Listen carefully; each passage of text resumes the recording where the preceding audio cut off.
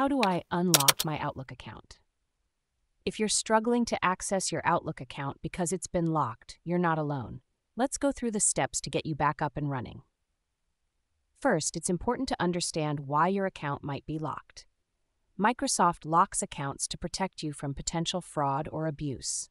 This can happen due to suspicious activity, such as malware, phishing, or spamming.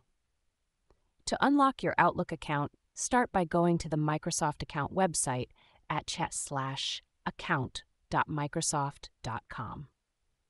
Sign in to your locked account, and you'll be prompted to enter a phone number to receive a security code via text message. This phone number doesn't have to be associated with your account, so you can use a friend's or family member's phone if needed.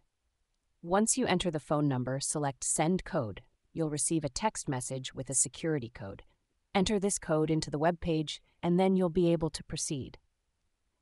After entering the security code, you'll need to change your password to complete the unlocking process.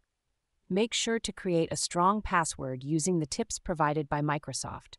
You can find these tips on their support page.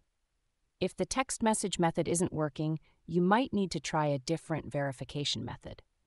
You can use an Authenticator app or select Use a different verification option to get a code sent to your recovery email or another verification method you have set up.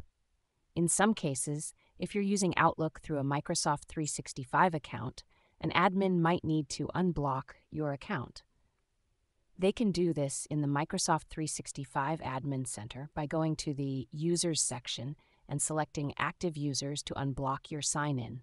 If you're still having trouble, you can fill out the Microsoft Account Recovery form to get additional help. This form is available on the Microsoft Support website and can guide you through the process of recovering your account.